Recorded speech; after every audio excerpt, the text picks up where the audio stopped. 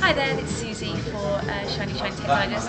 Last one at Philips. It's still very hot. Someone, a message going on. Anyway, Philips have announced a load of new portable DVD products. And it's all about apparently getting it in the car because that's where most of the people that are buying these things are actually using them. One of the things that I thought was quite neat is this one, which is the DCD850, and it just looks like, it's your average portable DVD player here, and I think it comes in 7 and 8 inch. And the good thing about this is it's got a nice swivel screen, very nice, we like that. The other thing I thought was really neat is, I don't see here, that's the controller for it. And you can actually eject this like so. There we go.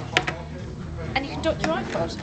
So then it will play your videos on your iPod, which is a really good idea, I think. And this is coming out in the UK, and it's going to be £149 for the 7 inch, £199 for the 8 inch. So we can expect that sometime later in the year.